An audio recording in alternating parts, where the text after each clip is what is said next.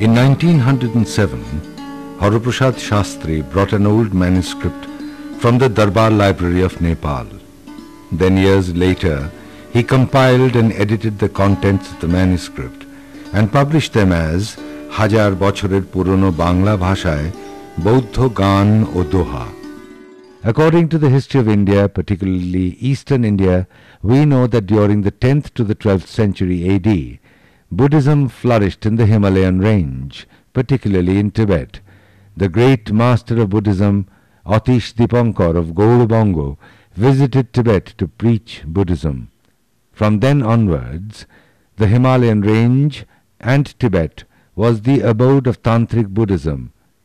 Particularly, the Shahojiya cult developed at that moment. We are in Bungyo Sahitya Parishad at Calcutta. It's a treasure house of old manuscripts of Bengali literature, particularly for the medieval period of literature. Georgia lyrics, which were discovered by Hariprasad Shastri, was first published from here. On behalf of Bungyo Sahitya Parishad, it was published in Bengali. Though doubt has been cast in some quarters as to whether the linguistic character of Charyapads is genuine Bengali, Dr. Suniti Kumar Chattopadhyay, after a thorough examination of the linguistic character of these songs, has emphatically expressed his opinion that the language of the Charyas is genuine vernacular of Bengali at its best. We know that Charyapad is the early evidence of Bengali text. Now let me ask what the experts on Charya lyrics. I think that it would be better to specify the linguistic feature of the Charya songs as the earliest specimens of Proto-Bengali language. They should not be called the earliest specimen of Bengali or Hindi or Oriya or Assamese and such. Regarding topographical location of the Charya songs, I should specify that the Charya songs were very popular in the eastern part of India, covering the present-day Bihar, Orissa, undivided Bengal and Assam. I think there should not be any controversy regarding the total number of verses in the manuscript. Actually, in the manuscript, some folios or pages are lost, and the total number of lost verses are 3.5. That is, total number of verses which are contained in the manuscript discovered by Shastri were 46.5. Later on, total complete version of the Tibetan text were found, and through this Tibetan version, we could retrieve and recover all the texts which are 50 in number. And through Tibetan version, and also through recently we have come across an information regarding a Mongolian version of this Charya text. This manuscript contains a Mongolian version of the Charya text, and this manuscript has been preserved in Ulaanbaatar in Mongolia. There also we find 50 verses. Regarding the caption of the early Bengali text, there was a controversy as the original manuscript was under the caption of Charya Charya Binishchayo, this being the title found in the manuscript discovered in Nepal. Mahamahopadhyay Vidushekar Bhattacharya, however, suggested that the correct caption should be Ashcharya Charya Charya, a collection of verses in a mystical pattern, which was found in the Sanskrit commentary of Muni Datta on the opening verse. Dr. P.C. Bagchi has suggested another improvement on the title, which is Charyascharya Binishchayo. Dr. Sukumar Sen accepted the title as Charyapad, and according to him, the Charya songs are believed to have been composed by some Buddhist tantrics exclusively. In his book Origin and Development of the Bengali Language, Dr. Suniti Kumar Chattopadhyay expressed his opinion that these specimens consist of 47 songs called Charyapads or Charyas. composed by teachers, Siddhos, of the Sahajiya sect, which was an offshoot of the Tantric or late Mahayana Buddhism.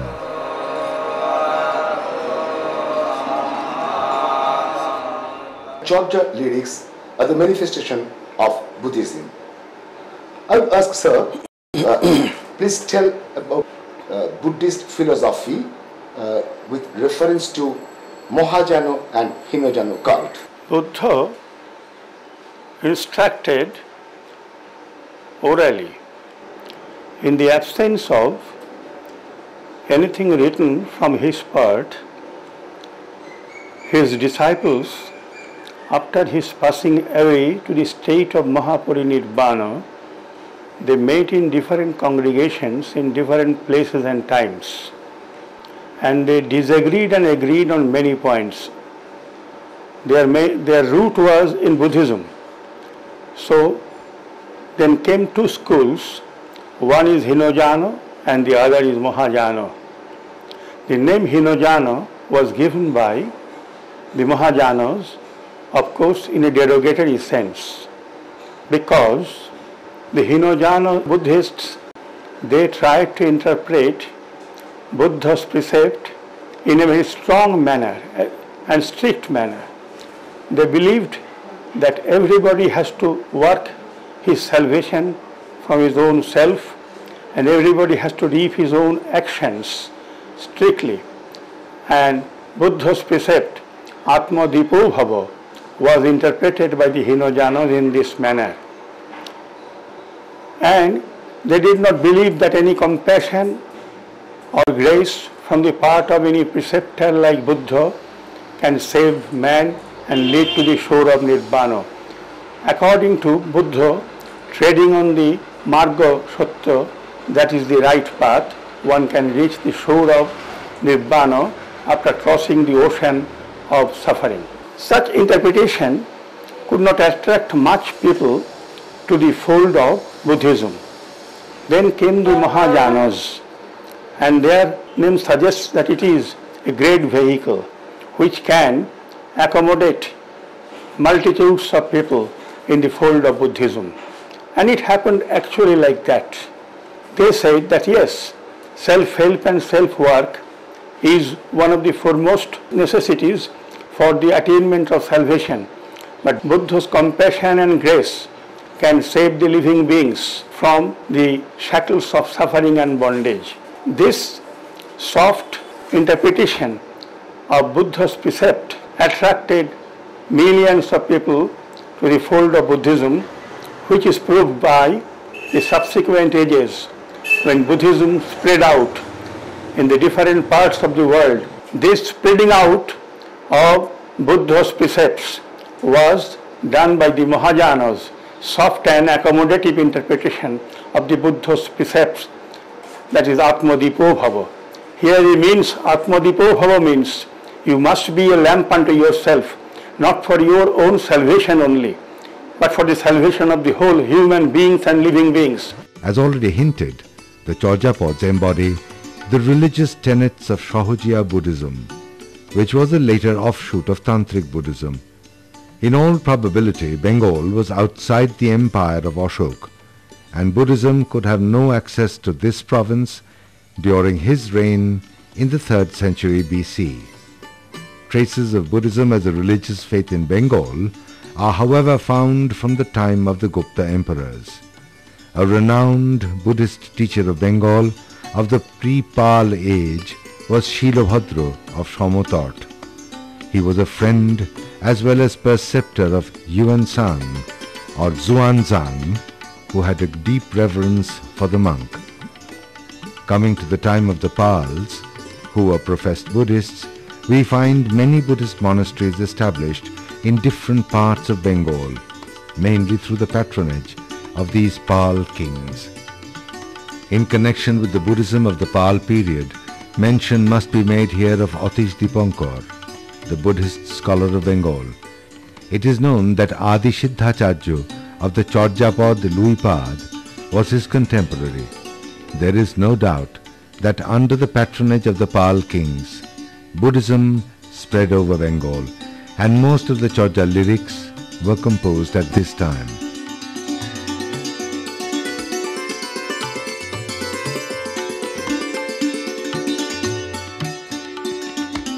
From Shashanko to Lakhon Sen, Bengal was under the Hindu rulers. But the political scenario of Bengal changed after 12th century. It was invaded by the Turkish rulers. Prior to that, this place, Gaur, was the cultural capital of Gaur Bongo or Bangladesh. Actually, during the 10th to 12th century AD, this Gaur was very much predominant for the Buddhist Sahojiya Vajrayan cult, and it was a period of Chorja lyrics. During the Sen dynasties, though Sanskrit literature emerged and Bengali language was almost forbidden, the Buddhist Sahojiya Tantra sect monks were staying here. But after 12th century, right after the invasion of Turkeys, all Buddhist Sahojiya monks somehow went to Tibet and then Nepal. It is known to us that the language of the Chorja lyrics are in mystical form. Sometimes it is called as abstract and ambiguous language, and rather it is allegorical. So it is known as Sondha Bhasha or twilight language. So I would ask Sir to explain the Sondha Bhasha with some illustration from the textual reference of Chorja lyrics. The religious sects, particularly the Sahojiya cult, express their own esoteric language in a code form, which is called Sondha Bhasha. Sondha means twilight, that is not clear as daylight. They tried to confine their religious messages from the master to the disciple, from the disciple to another disciple. They tried to use a particular language which is only clear to them and not outside the pale of the religious sects. As for example, when the songwriter says Sone Bhariti Kuruna Navi, he may try to give the message that he was fully satisfied, but he has no space for other kinds of happiness. The boat is full of gold. That means the whole attainment has been achieved, and there is no other space for other types of achievements. So when you say that Sone Bhariti, Sone means gold, but that gold has got another meaning is not clear to common people outside the pale of the religious sects. So in this way they tried to use code language so that their message did not go to the outside world, and it should go from master to disciple, from disciple to another disciple, etc. So this is the main mystery of the language. Because it is mystic because it is expressed in a way which is only clear to the devotees and disciples of that particular community. Apart from the theological doctrines of the Chorja lyrics, we have a splendid flavor of the life and the socio-economic perspective of contemporary Bengal, particularly the wide vista of aboriginal people like the Shobor, Pulinda, Dome and other communities who were oppressed by Brahmanism have been focused in the lyrical expression of the Chorja poets. These elements of the Chorja lyrics have become universal, emphasizing its outstanding literary worth.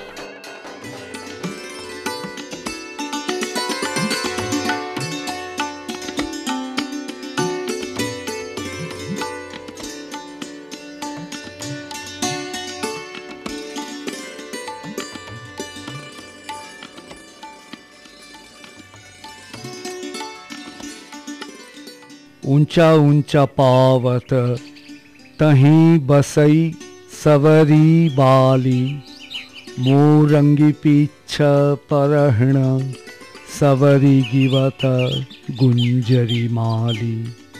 उमत सबरू पागल शबरू माँ कर गूरी गुहारा तो हौरी निया घरैणी नामे सहज सुंदरी। नाना तरुबर मोलिलरे गणक लागेली डाली। एकेली सवरी एवण Hyundai कर्ण कुंडल वज्रधारी। तियधाऊ खाट पड़िला सवरो महासुहे सेजी छाइली। सवरो भुजंग रमणीदारी पिम्ह राति पोहाइली। हिया ता बोला महासुहे कापुर खाई। सुन निरामणी कंठे लैया महासुहे राति पोहाई। गुरुवाक पुंचवा विंधनी तामणी बाणी। एके सर संधाणे बिंदह बिंदह परमणि बाणी। उमत सबरू गरुआ रोषे गिरिवर सिहर संधि पैसंती। सबरू लोरिव कैसे। Charyapada is a religious expression of Mahajani Tantra Buddha sect, which is very much close to the folk religion. So is there any folk element in the lyrics of Charyapada? Certainly, the lyrics of Charyapada are full of folk elements. The lyrics are based on folk life. Naturally, the poets take help of folk elements. For example, take some proverbs which are relevant in this age also. Apana mangshe horina vaidhi, that is, the flesh of the antelope is her own enemy. Hathero kankana malau dapano, that is, to see the bracelet in your hand, a mirror is no need. Barashana gohali kitho dutta balande, that is, a vacant cow shed is better than the wicked bull. In a lyric number 19, Charyapada presents a picture of marriage procession which is connected with folk life. Bhavanit bane paraha madala mona pavana beni karanda kaushala jojo dunduhi shado uchaliya kandha dambi vivahe chaliya. There are some musical instruments in this lyric. For example, paraha, that is dhak, madal; karanda, that is dhol; kashala, that is karatal. In a lyric of Charyapada, lyric number 50, we find a custom of funeral rites. Charibashe tavala re diya chanchali tohi toli shabaro daho koela kande shaguno shiali. Look at the bamboo structure. Here is a list of folk materials used in the lyrics of Charyapada.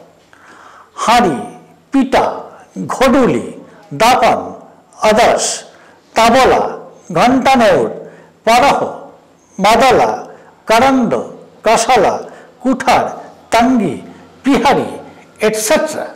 Charyapads are religious devotional songs. In every verse of the Charyapad, it has specific ragas, and the classical tunes have been mentioned on the top of every verse. The devotees of the Charyapads used to practice the songs with beautiful dance recitals. We can say that the Charya lyrics are the rich musical inheritance of Indian classical music. The Chorja songs follow the pattern of Joydev. The name of the melody is always indicated at the top of each song. Investigations in the field of Indian music also supply us with important data with regard to the widespread popularity of Chorja songs. The metrical skill of Charyapada is Moraic. Most of the Chorja songs were composed in the pattern of 16 Morai. Out of this metrical pattern later developed the Tripodi and Poyar.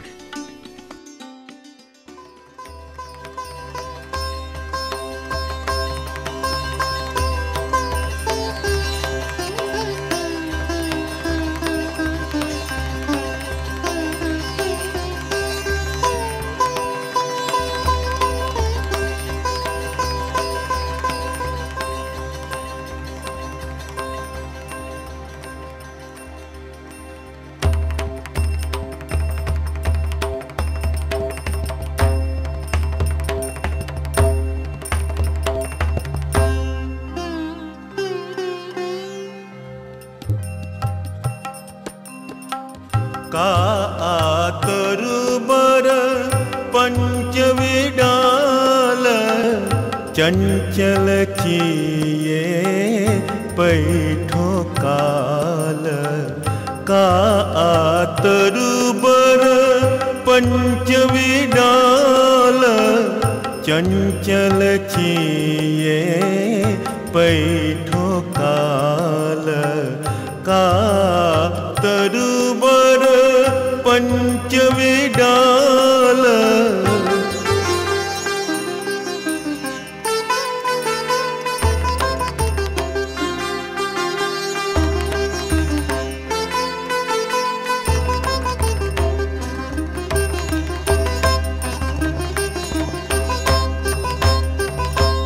दृढ़ करिय महासुह परिमाण Louis भणाई गुरु पूछी अज्ञान दृढ़ करिय महासुह परिमाण Louis भणाई गुरु पूछी अज्ञान सवाल समाहिय काहे करी आई सवाल समाहियो काहे करी आई सुख दुखेते निचित मरी आई सुखे दुखेते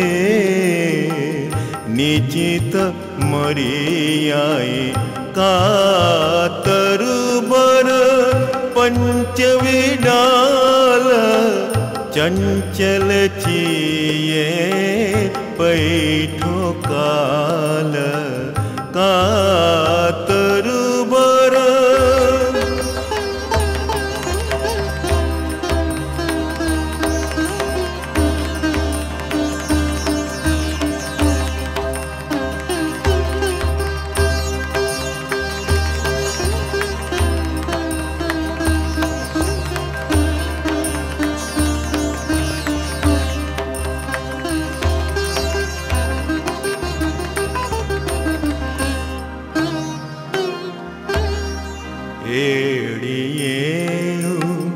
छांदक बांध करणक पाटेर आस एड़िए छांदक बांध करणक पाटेर आस सुन पाक भीड़ी लाहुरे पास सुन पाक भीड़ी लाहुरे पास भणाए लुई आ मोहे जाने दीठा भणाए लुई आ मोहे जाने दीठा धमण चमण बेणी पिंडी बैठा हमण चमण बेणी पिंडी बैठा का करुबर पंच विडाल चंचल चिये पैठो काल का करुबर पंच विडाल निस गम पम